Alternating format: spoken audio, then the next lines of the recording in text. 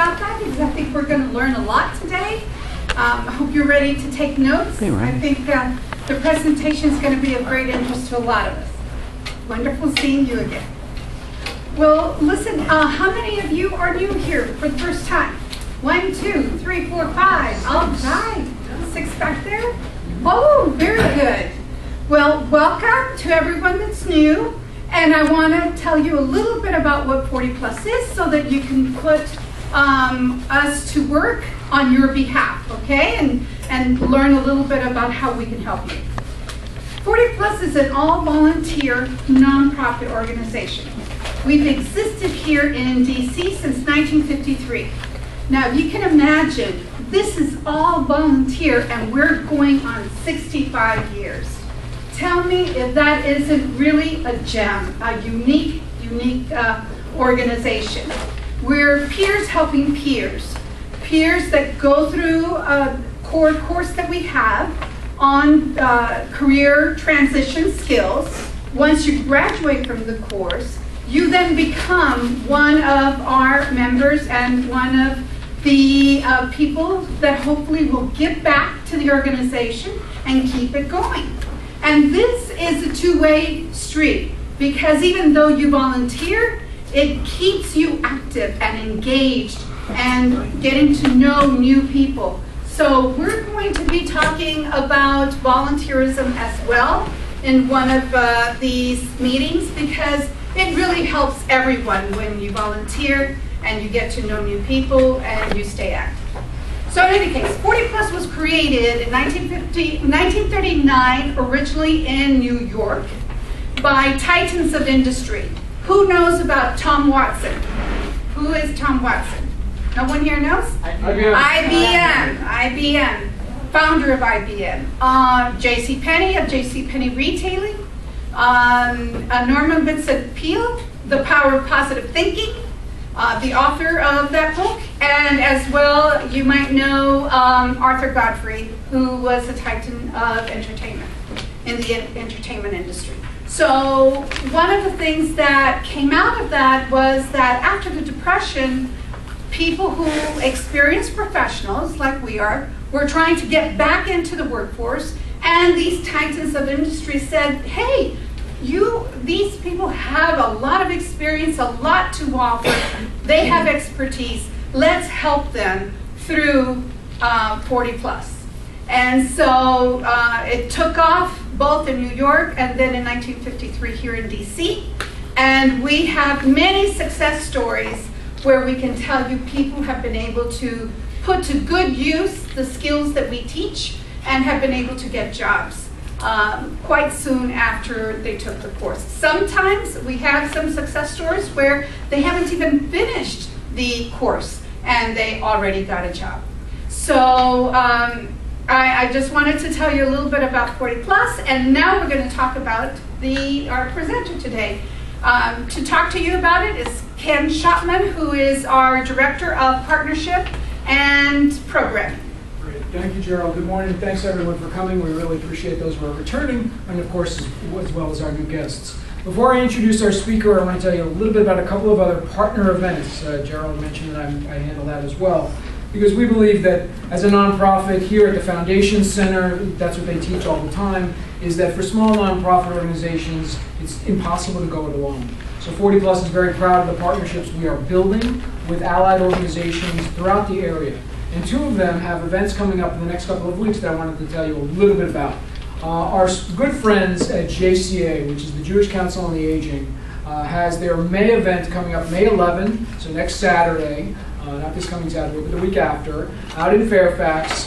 They call it the Senior Expo, but it really is a terrific event, not only for networking, for job opportunities, and also to learn more about community resources. So you might have seen the slide in the presentation earlier. There's a link to the JCA event on our page as well. It's entirely free for individuals to attend.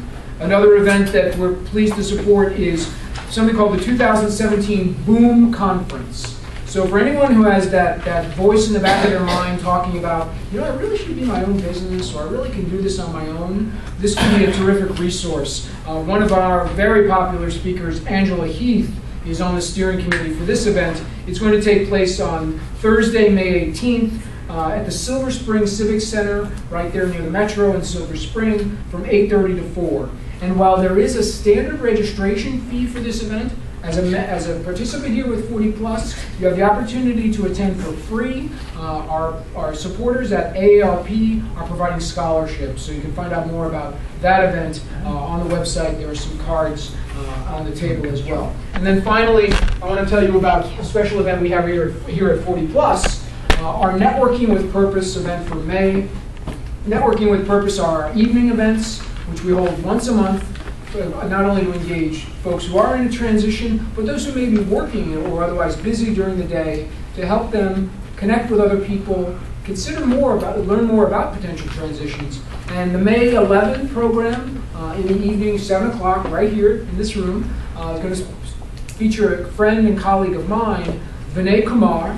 Vinay is a consultant with an organization called Tiyoko, which is a global innovation advising organization. Vinay has worked with companies and individuals around the world to help them unlock their creative potential through harnessing the diversity and capabilities of their team. He's the author of 2 books. He's going to talk about his most recent one on creating excellence and breakthrough results in your leadership style. We're very pleased to have Vinay with us. Registration for that program is just $10. We have a networking function beforehand and afterwards. And again, I think Vinay is going to have some terrific points to make. So that's May 11th right here at 40 Plus. So enough of the announcements. Let's get on with the show. So I'm very happy to have my friend and colleague, Kathy Gaubatz, is with us today. Kathy has over 20 years of experience developing and implementing solutions to homelessness and poverty. In San Francisco, she was the executive director of Compass Family Services, a large nonprofit that provides a comprehensive range of services for homeless and very low-income families. In Norfolk, Virginia, she was the founder and executive director of Virginia Social Ventures, which operated the job training enterprise Spotlight Books. Kathy has served as an Atlantic Fellow at Oxford University, as staff major of Regional Commission, and is the author of the book Crime in the Public Mind. She has a bachelor's degree in sociology from UC Berkeley and a PhD in politics from Princeton. She's currently on the board of the Center for Nonprofit Advancement here in Washington. As Sheryl mentioned, 40 Plus has just become a member of the center, and as a member of this, as 40 Plus is a member, our members have access to special opportunities for their training programs as well. We can tell you more about that later. Kathy is also an experienced interim executive director. She led the Food Bank of Southeastern Virginia through the transition following the departure of its founding executive director, working with the board as an organization with development issues and facilitating the search for its next leader. We're very proud to have Kathy here with us today. Kathy, good morning. Thank you. I'm very excited to enjoyed visiting when Ken invited me a few weeks ago, and hearing Brazen Maven, I thought that was great marketing, a sign of that. I remembered that tagline. I had forgotten her name, but I also noticed at the time that standing over there off the screen, so this I can do this just in this clicker here on this side. So I'm going to start out by saying that I have been a feminist since before I knew what the word meant.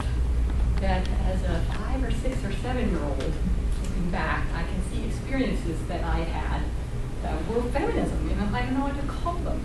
And it's nice to be in a crowd like this of over 40 people. I just turned 60, where we can tell some of those stories and maybe you actually know what I meant. So the first one I think of is going with my mother to the Capwell's department store in Oakland, California.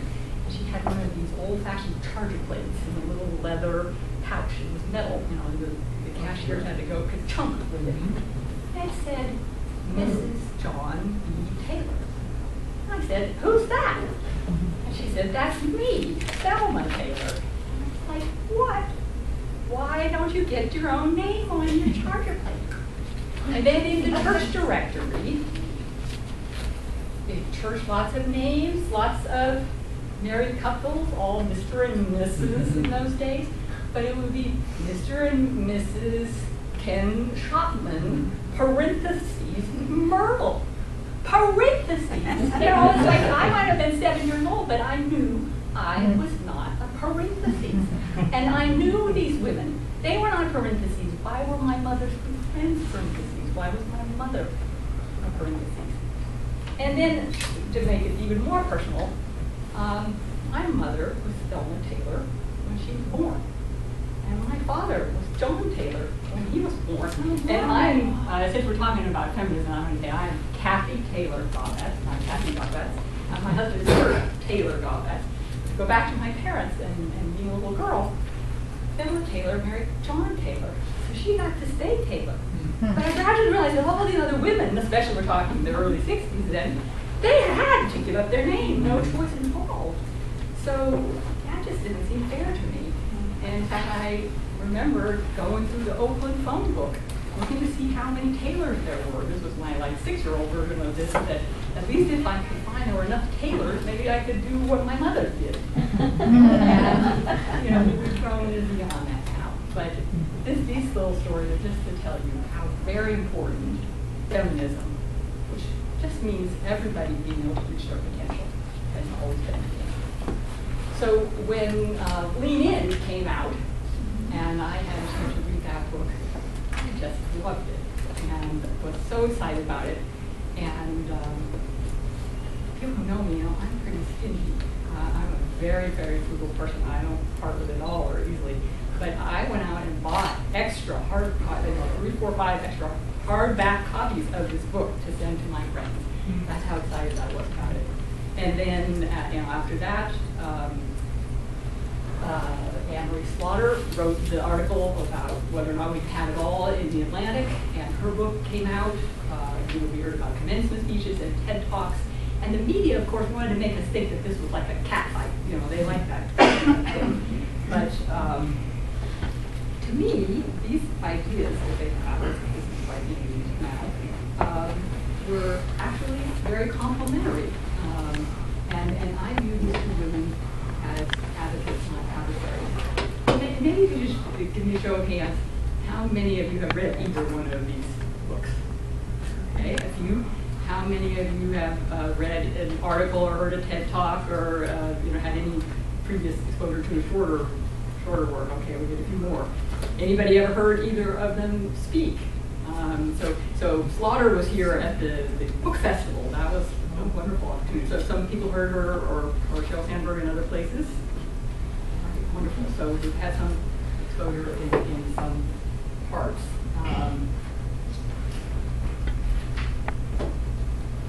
So I wanted to start with 2 quotes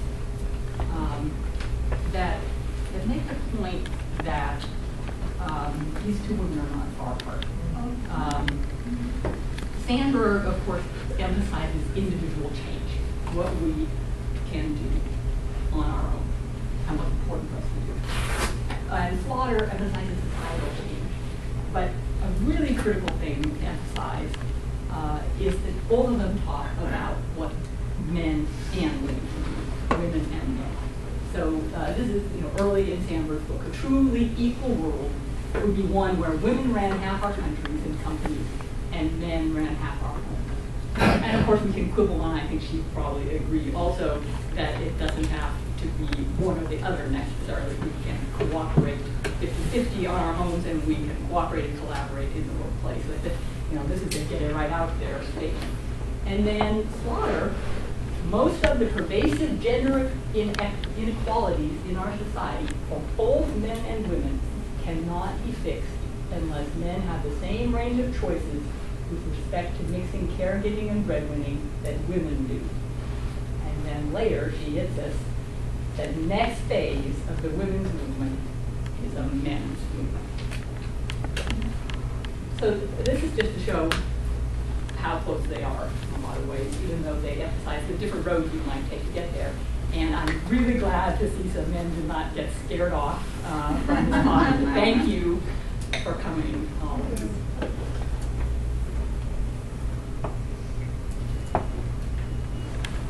So I thought, because we couldn't be sure how many people might have read the books, heard these women, that we'd start just with some basics. And it's hard to boil a whole book down to its basic points, but Lean In, I think, is a little less complex and it's pretty easy to get 3 broad points. Slaughter's Unfinished Business is a very complex and broad book, but I tried to take that into 3 points also. And then we can talk about how does this apply to the second half of our working lives. It's true that especially Sheryl Sandberg's book is focused a lot on helping younger women to think about doing things a little differently than she might have done or she's seen other people doing. But there's a lot of wisdom, I think, in these books too for the second half, particularly in Slaughter's work.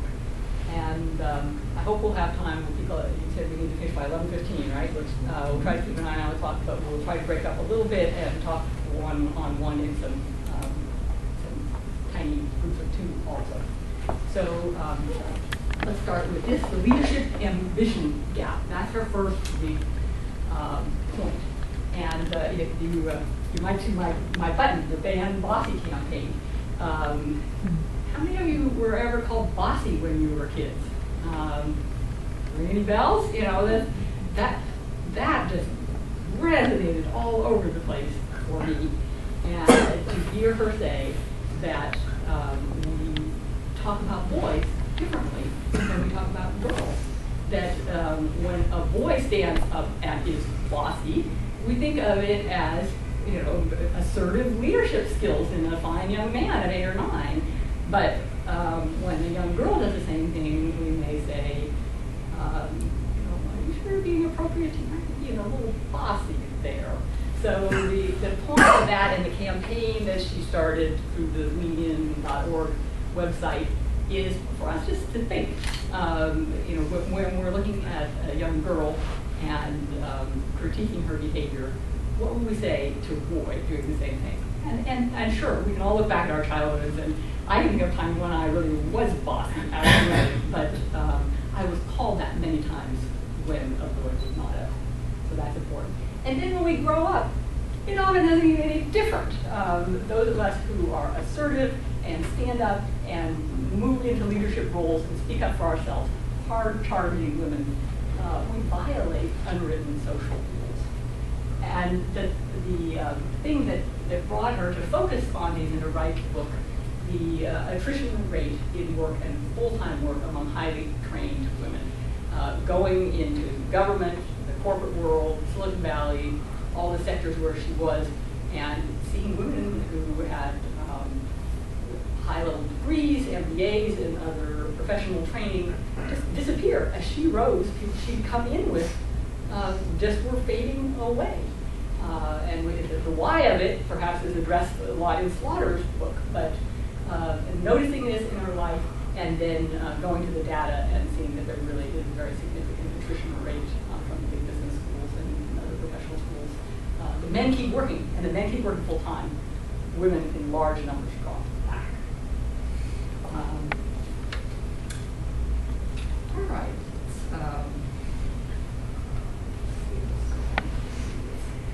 The next thing is the point itself, lean in. You know, does this actually mean? It's interesting she doesn't ever really define it.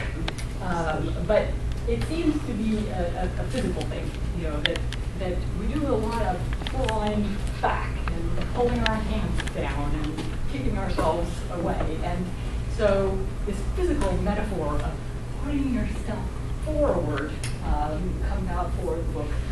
To stop underestimating yourself, that women do this more than men do. Everybody underestimates themselves, and to a group of people who are in career transition, looking for jobs, I think we're even more focused probably than other people on how we do this, and men do it too, but women statistically do it more.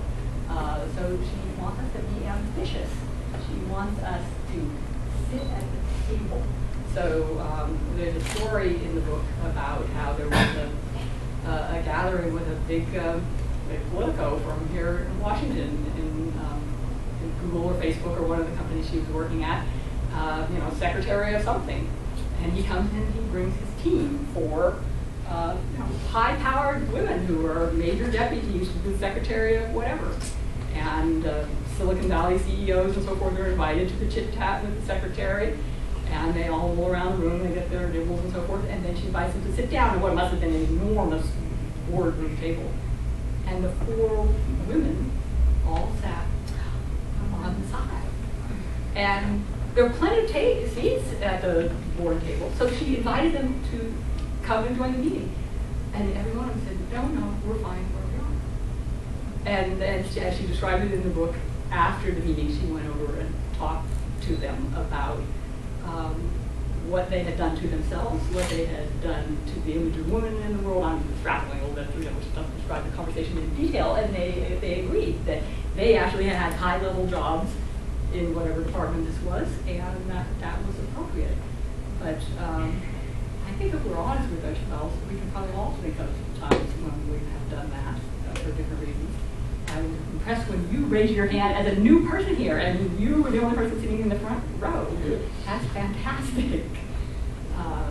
And she talks also about raising your hand and keeping your hand up. Again, someone came to her and explained how, despite her own feminist principles, what the woman had learned most from her talk was never put your hand down. Because she had said she would take 2 more questions, and 6 hands were up or whatever, and she took 2. And then this woman had a question still, but she put her hand down, as did every woman in the room. But some of the men kept their hands up, and Sheryl Sandberg went right on answering questions, even though she said she would only take 2.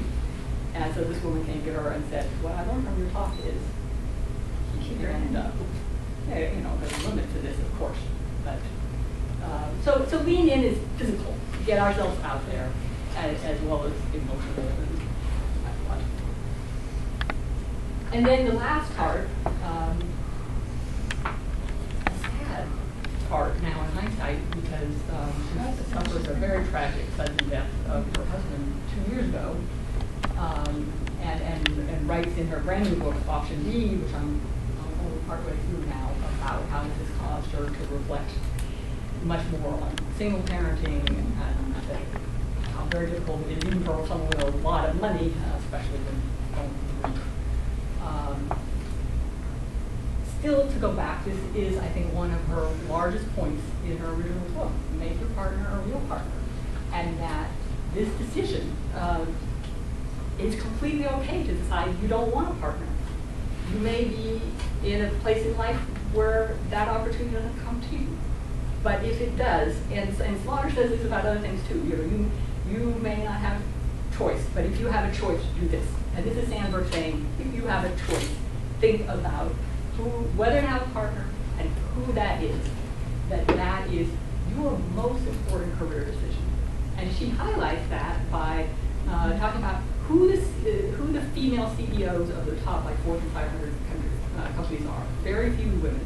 And then we would think, oh, those are like 200 years ago. When we read the obituaries of major scientists, women who are 85 or 100 now, it's so sad, so often to see no survivors. They had to give their whole lives for science or whatever their career was. This is not true now.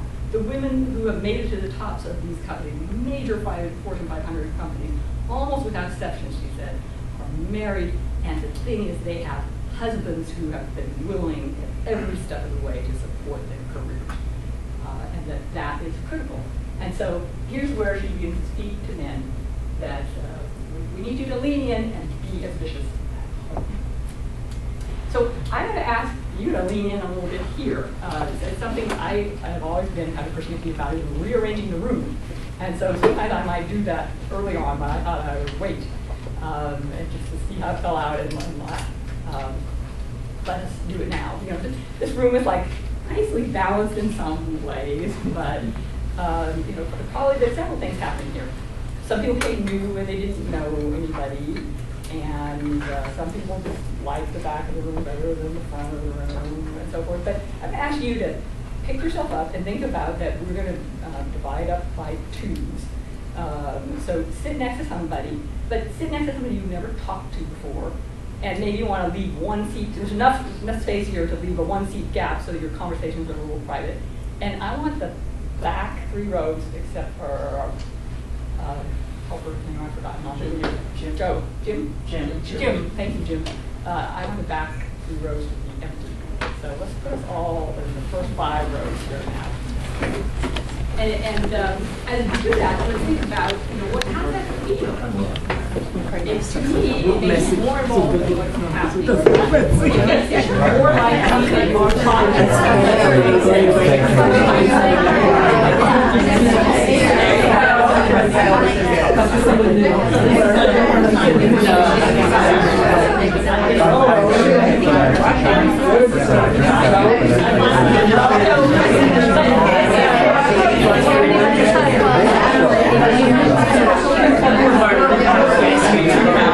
all right, so I'm not seeing the back rows empty now. So I want everybody coming up closer.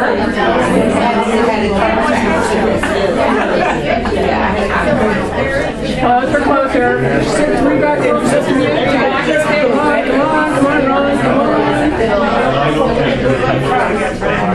Back rows empty and get yourself a partner. We know each other. Look at their website.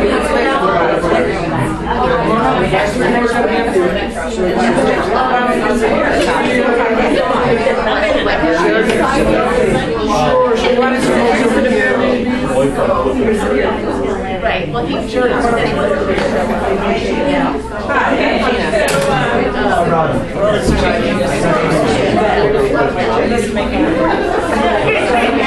Observe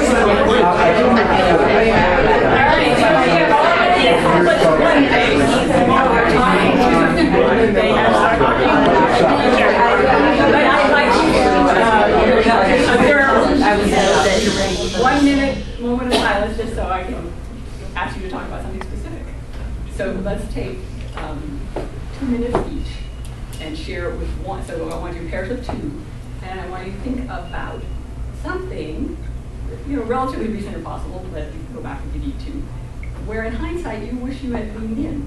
Something in your most recent job, something in your current job search, something in the transition you're thinking about, where you left the room and you thought, I could have leaned. You maybe didn't think about it as leaning in then, but now you look back and think, I could have leaned in. And next time I'm in exactly the same situation, I'm going to do that differently. So 2 minutes for each of you. I'll let you know when the halfway point is.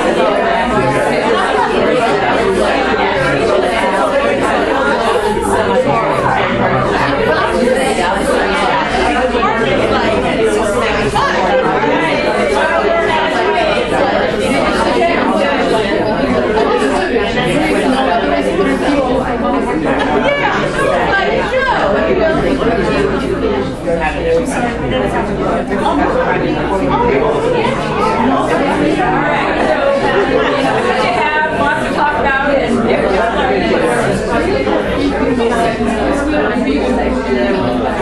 15 more seconds. Thank you.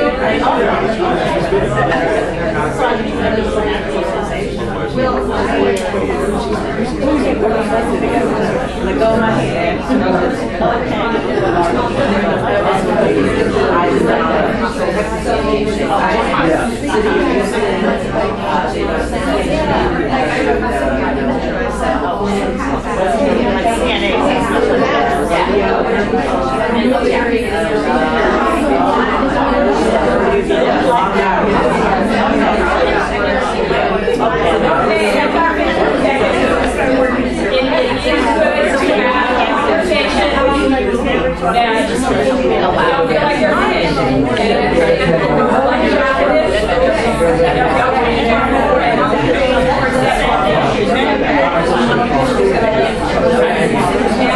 I'm very glad that this has sparked this conversation, and I also appreciate the assertiveness of the group over here raised their hand and said, that's fine, and we noticed I did the Sheryl Sandberg, and I said, yeah, I did, yeah, so that's good. I'm going to ask you for next time we do this, we split it in two, so the temptation isn't quite as bad to so let's go on to the next book, Unfinished Business, and talk about what the three biggest points in this book. First, she talks about how, in her words, we are mired in a 1950s mindset about work. That we just have outdated assumptions about how we work, and that our society is still fixated on the image of an ideal worker, which I understand is someone, not her term, but someone else's. But basically, it's Beaver Cleaver's dad, the person whose main responsibilities in life are to his company, and probably the same company, on the career ladder, and that worker has an invisible support structure behind him in the form of a stay-at-home wife, that sort of thing. And of course, this is not across the board. Our society has changed in a lot of ways, but she asserts that 1950s ideal worker ethos is still there, surrounding us in a lot of ways. So where we see Slaughter and Sandberg really diverge is in the focus. That Sandberg is giving us things that we can think about doing ourselves. Even if the world doesn't change, here's what I can do today. And Slaughter is saying, hey, it's not the worker, it's the workplace. And it's great to do these things that my friend and colleague is suggesting, but we're not ever really going to change things unless we change the world. And that world is one that she sees as having a competition bias, that ambition is good, but that we've taken it too far in the world of work, and that we value competition over care. And care gets stigmatized. And of course, the big reason care gets stigmatized is that women are the ones who have almost always done it. And care gets stigmatized, whether it's paid care, think about our home health care aides and our daycare workers and a lot of other caregivers who are our lowest paid workers in our society, but do some of our very most important work for the people that we love and value. And it gets stigmatized the most when it's not paid for, when it's done in the home.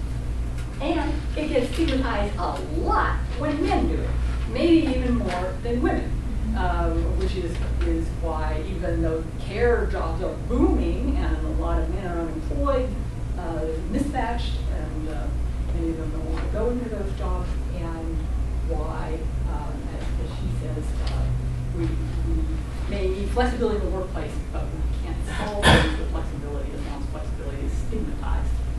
So those are the big points about that.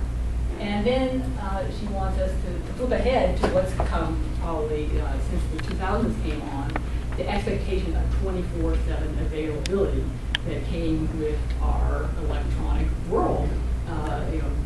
Beaver Cleaver's father didn't have that problem. When he went home from his job, no one was expecting him to read his email or not, to go on vacation and taking email with them or those kinds of things. So highly paid workers tied to email around the clock.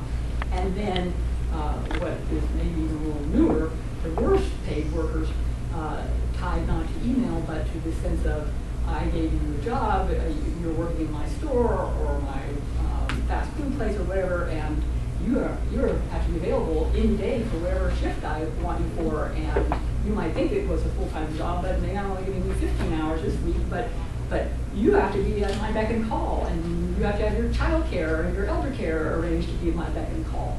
So these are new things, not old ones. And then what she'd like our society to do is create a new infrastructure of care. And clear with us that our old infrastructure of care was women at home. That was the old infrastructure, you put it in one word. The new one, she had an even longer list of this in the book, but the key points, really quality, affordable child care and elder care, important for us at least, better pay and training for paid caregivers, financial and social support, honoring and not stigmatizing single parents, paid family medical leave for women and men, and more legal protections for part-time and flexible workers. She actually sees a lot of hope in the gig economy because of the flexibility that this provides and the way it intersects very well with care, but because benefits and so forth are not offered in the independent contractor relationship, this is something that we as a society probably have to address. If we want to have the flexibility that comes with this kind of work, then we have to provide the support system underneath. All right, so let's switch to the second half. Why did it seem like this might be an interesting thing to talk about here? I'm jazzed up about these books. I'll go talk about them anywhere. I started out thinking, because of my own involvement in all my lifetime work in the nonprofit sector, about these books focusing primarily on the more hard-charging worlds of government and nonprofits, but how there were a lot of lessons for the nonprofit sector. But when Ken invited me to talk here, I thought, all right, I'm already thinking about this, and I think even though a lot of people would think these are books for the young, I think there's a lot in them for this stage of life too. So I wanted to call our attention to think about the kinds of job search and career issues that come after 40 that we then might go back to the books and think, well, what do these women have to say? These very provocative thinkers. So the first is actual legal age discrimination. And then the fact that some of us are in the sandwich generation. I consider myself out of that now. My children are both past college and into jobs. But I imagine there are those of you here in the sandwich generation who have both minor children and parents who need your help. And then, so once we go out the other side, then our parents or other elder relatives they need our help. And so we have care issues, lots of them even after 40. And people have children, younger and younger, so there can be people in this room who have little tiny kids. Is that true of anyone? I wanted to ask about how come racial discrimination is not there? That's good. When I got to the bottom of this, I was going to ask you folks what was missing from it, so we can add that. Absolutely. Absolutely. Do you think that increases with age? Yes. Okay. All right. Thank you. Let's add then also, because we're here with ourselves, not changing with the times.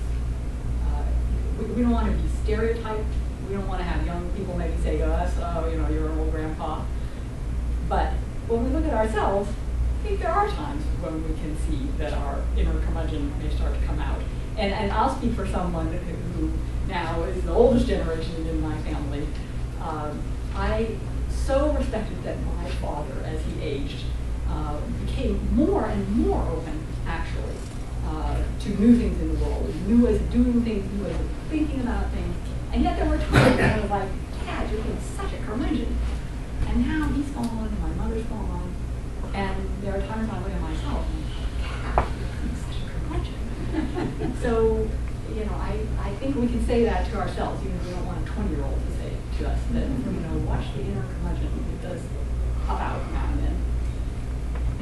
We might also have greater financial commitments than in youth.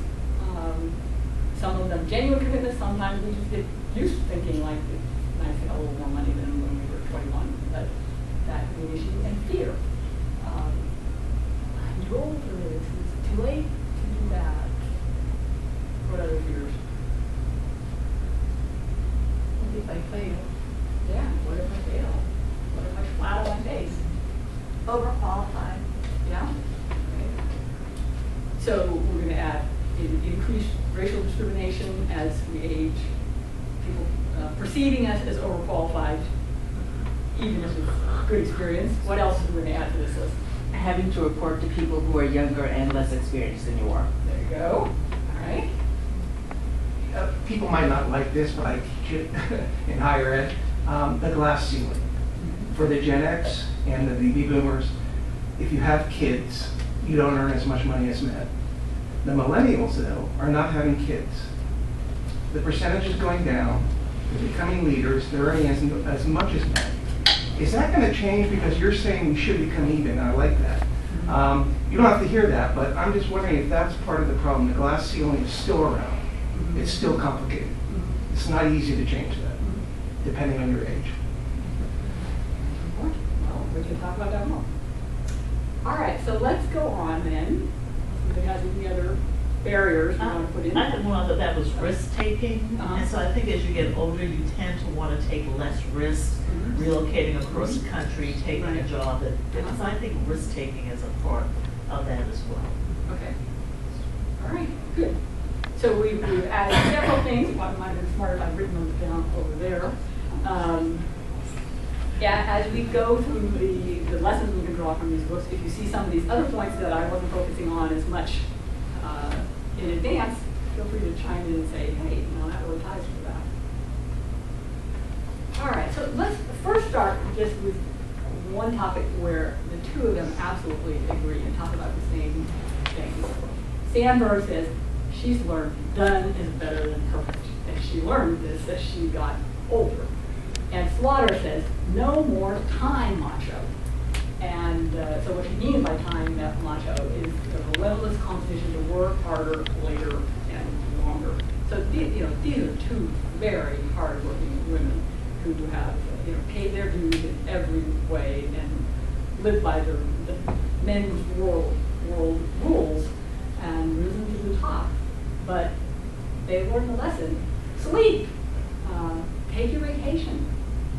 And that working less is actually more productive. And there's a lot of data to back this up. You don't have to do anything more than read the New York Times on a regular basis to see over and over again the studies, of course, about sleep, that if there are a few people who are the outliers, you can get by on 4 hours, but most of us are not them. We need our 7 to 8 hours to function well, to have our brains work, and that divorcing ourselves from email, especially when we're on our vacation, that our organizations will not fall apart, we will still be valued when we come back, and we return healthier and more productive. And the same also for not reading email after hours. We still have phones. If the building burns down, they will call us. And we can set cutoff times where after X hour, depending on the job, 5 o'clock for one job, 5:36, 7, whatever your hour is, but I will tell you it's not 10 p.m. That you do not need to read the email, and you will be happier, healthier, and the world will go on, and they will still love you. And the studies back that up, and these two women both on the same. So, and Sandberg especially says that she wants us to stand up and do that, to challenge the culture of the 24/7 world. And that's those of us who are over 40, who are more likely to be in leadership positions and do that. Excuse me. Yeah. How do you challenge something when the culture of the institution is that you have to do emails, you have to be accessible, you have to be part of these corporations, so these CEOs can make billions of dollars, run 24 hours a day, not like in the old days where they didn't, because now you have the technology where you're going to find these people. who are going to respond, and if you're not responding, you're not seen as a cooperative employee. Well, I think you. I mean, how does she address that? Sandberg addresses it more about women and men once they're in leadership positions standing up for that. If your question is more how someone. But if we have women in these leadership positions and they're not standing up for it because they know that the guy down the street could take their corner office. And so some of these women are the most pushiest ones in regards to elder care or taking time off and coming back to work. So, I mean, it sounds nice, and I'm not knocking it. I wish I worked in a place that was like that, you know, where, I mean, we had a executive vice president who had cancer, and he had to get blood transfusions, and people would donate blood to him every Friday, and he was coming to work. And everyone used him as an example as someone, you know, who thought so highly of the company that he would be there. Yeah. You know, but I don't see where these women are taking a risk, which goes back to that lady's statement about taking risks to move across the country or to be in an environment that does become slightly toxic. Yeah. It's not easy. And I'm not speaking for what Sheryl Sandberg or Anne-Marie Slaughter say here because I don't think they answered your question in detail. So I guess I'll just speak for myself. And I do want to acknowledge that the organizations I've led have been nonprofit organizations. I have never worked in the corporate world. Still, my suggestion would be people always respond better when you don't embarrass them in a group. So that if something's important to you like that and you feel you have the data behind it, I first talk one-on-one in a private place to the person in that position to make that decision. And I come armed with the studies. And make very clear it's not personal and not about you as an individual. It's about the health of the organization and the people who work in it. And if I didn't get anywhere with that, I might start talking to my, maybe I'd even do this in advance, talk to my coworkers and make sure they were aware of the data and the information about this and encourage them to have one-on-one conversations. And then bring it into the group when there's enough people who know it's going to be supported. Hopefully you can get some support from your supervisor from the one-on-one conversation, but if you can't, before you put someone on the spot in a group, make sure you have other people who will speak up also. And you may not win. We don't always win these battles. And as you rightly pointed out, some workplaces are a lot tougher on this. We talked a little bit in another section about some of the companies that are starting to make some changes. And I think it's scary to think about being job searchers or people in transition and thinking about those things because we feel like supplicants. But it's a low employment rate. There's particularly the lowest employment rate for professionals and highly educated people. They need us. And at the time when we interview for jobs, this is when organizations find out what people want in the workplace, what's important to them. So those are still fair times to ask questions about different kinds of leave and policies of this sort. We can talk about it a little bit more again. And it's so hard not to think of ourselves as people with no power when we're in those positions, but we do have some as a group of people that they need. Still okay to ask.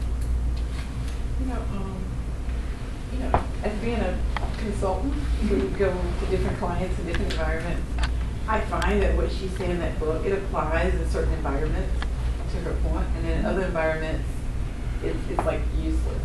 Because if you do speak up, you're going to get fired. Because nowadays it's like, hey, this is the way it is, take it or leave it, In other environments, I think the government and some of the, more healthcare, some of these environments that maybe it's not as much, where people have been around longer, I found like in energy, it's like that, you'll find more people that have that synergy like you. But in high tech like I am in IT, no, we work 24/7. You don't want to work 24/7. You need to find another job or another profession. I mean, it's all through all the industries. But I have found that if you're in different roles in those other industries I just meant, you'll find more synergy people that you can have that conversation with. But most of the clients I went into, I couldn't dare bring up any new things because I would get fired instantly as a consultant.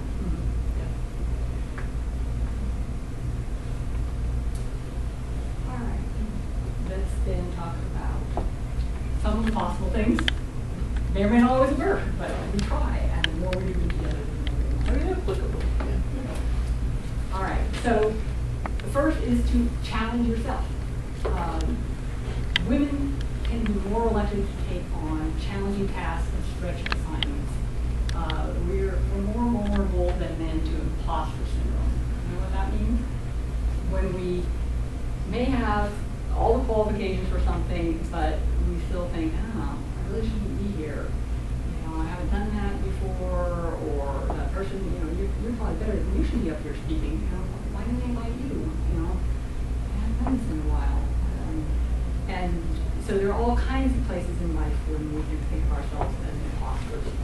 And another exciting woman leader, Amy Cuddy, the social psychologist, power posing. Have you read about that? The Wonder Woman poses and so forth. We can come back to that at the end if others haven't. She reminds us that from all the feedback she's gotten from her very famous TED talks and so forth, that men are also extremely vulnerable to imposter syndrome, but apparently statistically not as much as women. So we do this to ourselves. We're likely to underestimate ourselves and more likely to underestimate ourselves as men. And when we think about having the skills for a new role, men are just more likely to step up to the plate. It's a really fascinating study, the 100% versus the 60%. So if there's a job and it's got 8 qualifications, let's make it 10, 10 qualifications, men apparently will apply for that job if they think they have 60% of the qualifications. And women won't apply for that job unless they think they have 100% of the qualifications. So this underestimating ourselves, is selling ourselves short and not stepping up to the plate really gets us. And when we're out of the work world and feeling some of these things that we talked about that are the barriers moving forward, it can get us more. Personally, I don't feel like I felt the imposter syndrome much when I was a young woman, but I have felt it in the last decade in career transition more. Like, it should be somebody else, not me. And it's very easy to get back. So Sheryl Sandberg would say we need to do what she ultimately had to do for herself. That she was very timid about many things earlier in her life. That she felt every test she was going to take that she was going to fail it, and that she was not up to many challenges.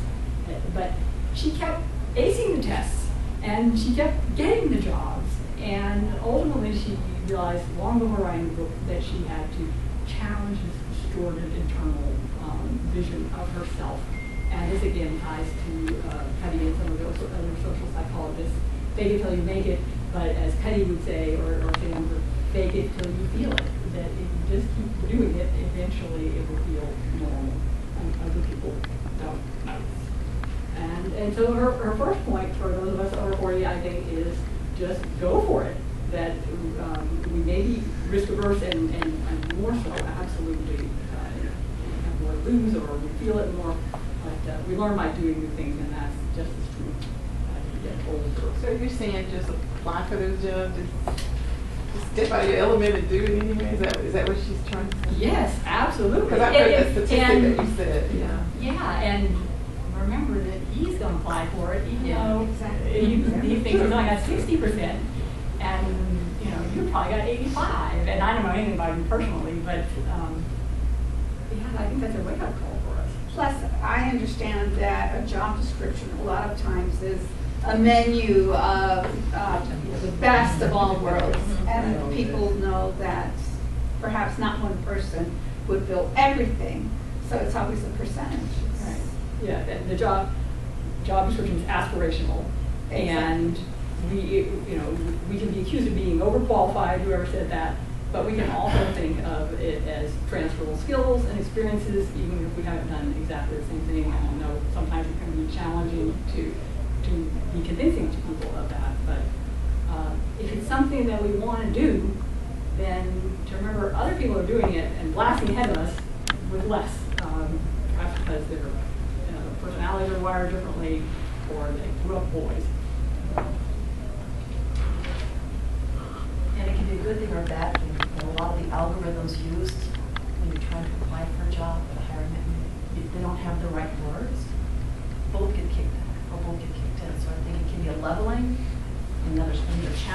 one of our clients. So I've learned that part. All right.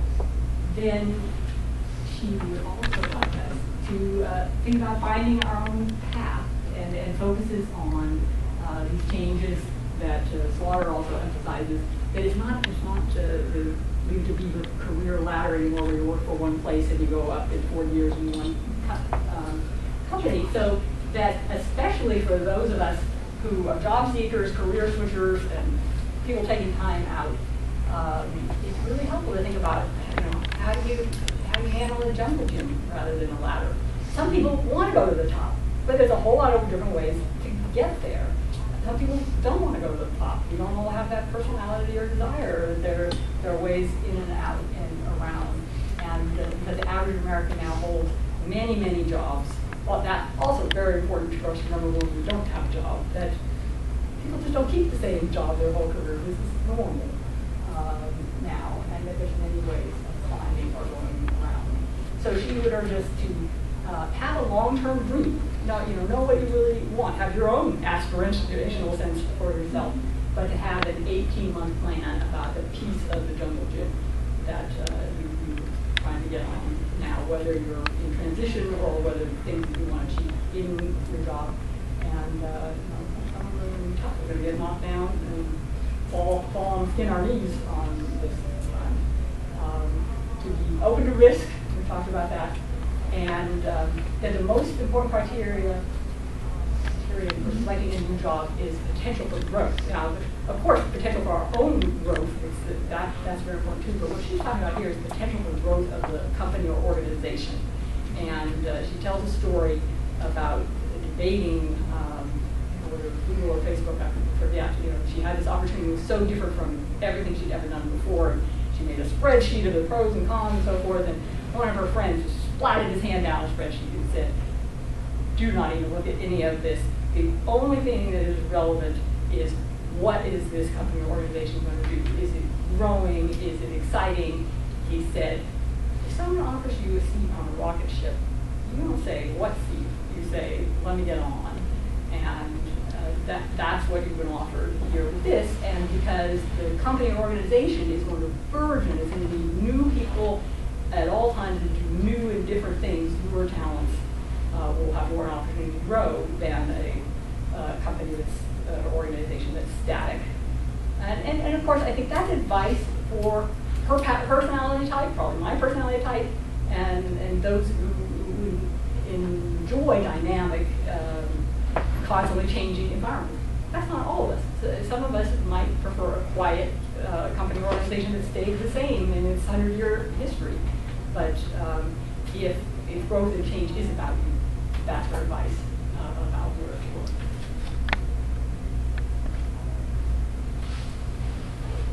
All right, so let's see. And this thing works very well. It works upside down. And, so I'm losing track of, okay, so we were on the jungle gym, and now we're to unfinished business. So Slaughter starts just by reminding us how valuable we are, those of us who are over 40. That, and I think this applies whether or not we actually took time out to care for our children, our parents, or anyone else, and whether you're sitting in this chair because you took a break and for caregiving and you want to go back, or you're sitting in this chair because you got laid off, or fired, or you didn't like your company and want to change.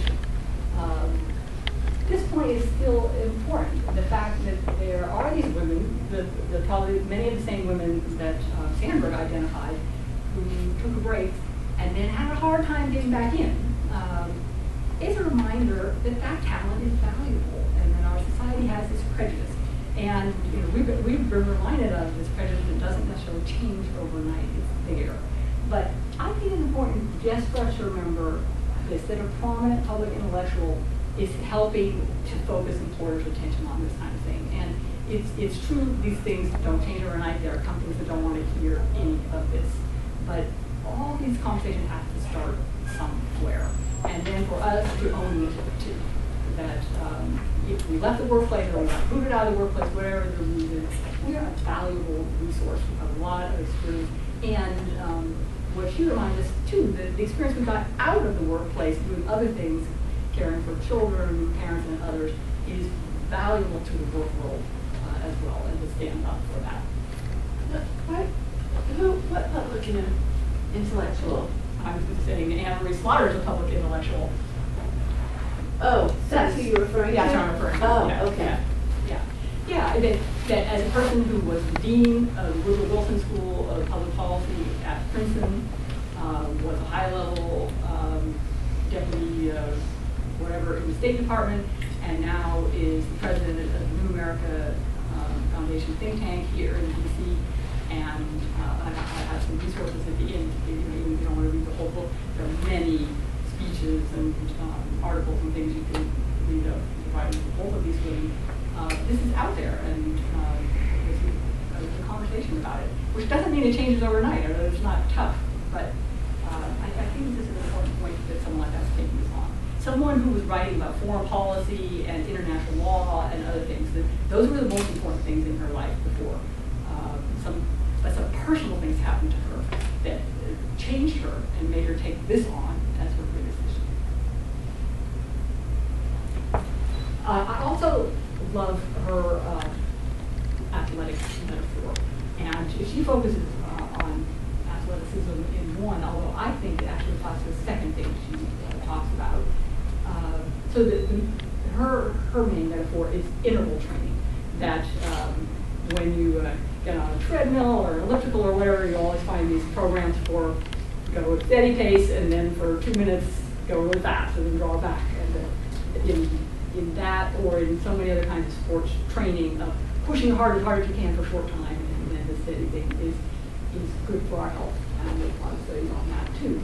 But that because our lives, our life expectancy since years, days has grown so much, we can think about planning these phases, and hardly we can push our companies and organizations to think about these phases where people will go in and out, where it will be normal to have phases or intervals in our increasingly long lives. We think ahead to those. Sometimes they happen through illness of family members, crises that we can't predict, although she would urge us to never make a decision like that in a crisis. If you can think about these things in advance. And then also she draws our focus to portfolio careers, which I think the athletic metaphor is still there, but it's sort of like cross-training. And this is important to think about as you're changing career or looking for new jobs, that the thing you've done most or the thing you've done last is not your only skill. There are other things in your life, or you may have been in a variety of different jobs. And she saw this phenomenon happening in the UK, and then began to think about it in her own life, all the different roles she played. And for her, it's always been full-time jobs.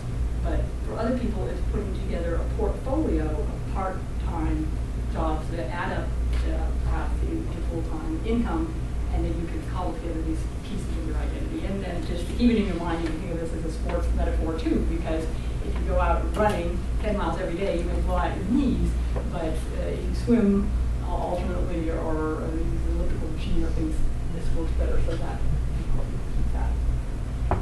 And then the last, and extremely important to her book and to us also, I think at any age, is to support and build the sense of there need to be a men's movement. So she calls us to honor gender pioneers. So, who's she talking about? In a lot of ways, she seems to be thinking about younger men who are now at home with their children, men who are taking their paternity leave if it's offered to them, or taking time off without pay, men who are 50-50 fathers and husbands. And in the book, it seems very focused on what young men are doing now. But I want to stand up and say, this is not just about young men. I married 37 years ago a man who took my middle name and has hung onto it all these years. Kurt Taylor Gaubatz publishes books and articles with my name in the middle as well, and spoke up and corrected people. And was there for me at every step of the way. What was indeed a 50-50 father and more, 50-50 cook, learned to sew, learned to bake. From his father he learned all the carpentry and the plumbing and things, but from his mother he learned these other things. And I want to say gender pioneers among men are not just now. And I look back at my own father, if we want to go a generation before that, who was born in 1930 and was a product more of that era. But my mother never learned to drive. And because of that one simple thing, even though she was at home for part of my childhood, my father drove to all the after school weekend, like Girl Scouts or any of those things. He was the one who did the grocery shopping, and he had been a typing teacher at one point. He taught me to type.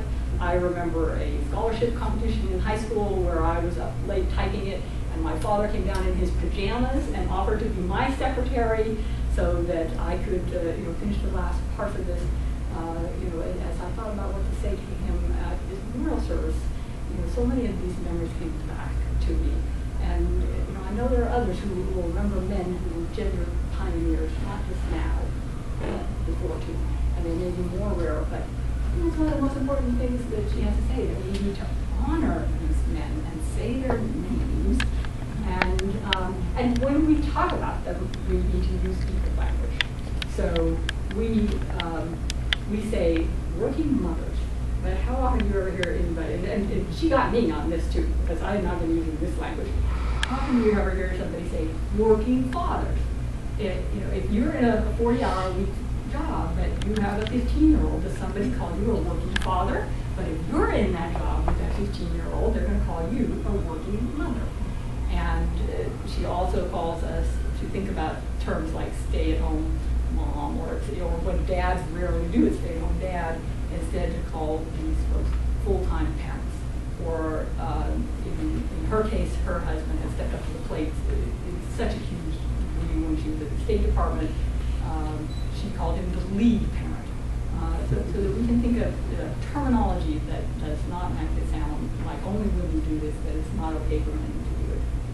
And then we want to ask our society to give men equal choices in caregiving so that it's not stigmatized.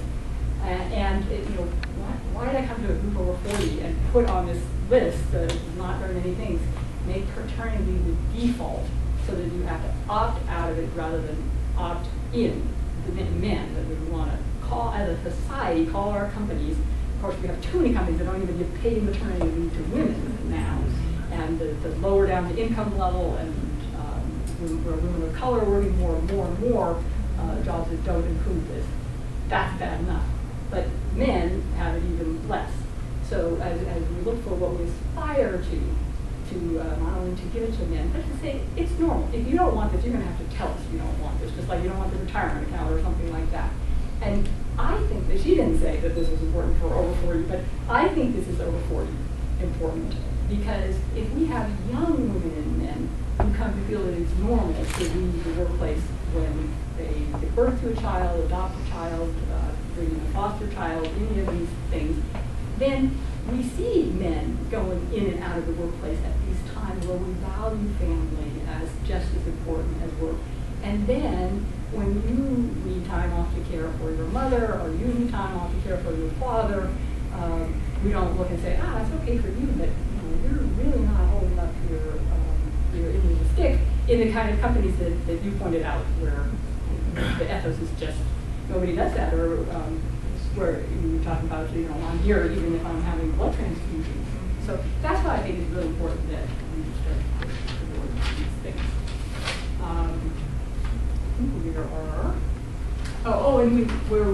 I said I had a list, just as we wrap up, because we are at 11:15. I went back to a couple of newspaper articles that I just at random cut out as I saw them over the last 6 months or so. And it was an interesting list of companies that had popped up in the news, and I'm sure I missed many, but IKEA, Hilton, Chobani, Starbucks, Netflix, Deloitte, and of course Facebook. These are all companies that were mentioned in just a couple of newspaper articles about companies that had expanded expanded their leave policy, not just parental leave and not just for women. So in some cases it was bereavement leave, in some cases it was paid family and medical leave, in some cases for care.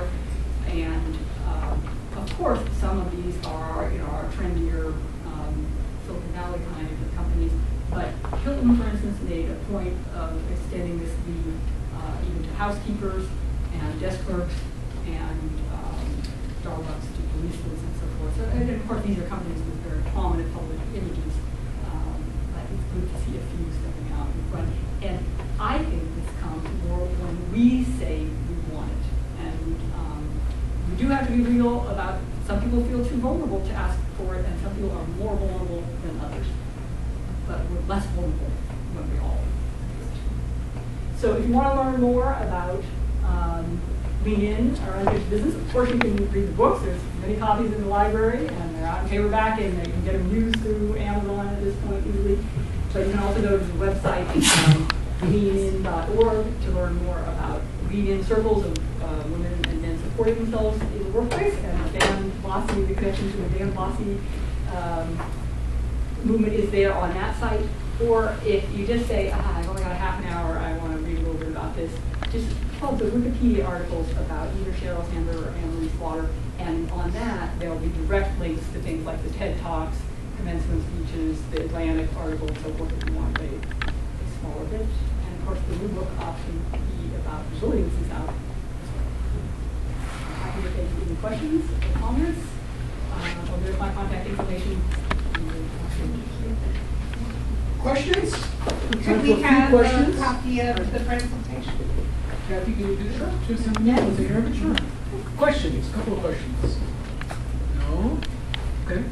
Well, Kathy, thank you so much. We really appreciate it.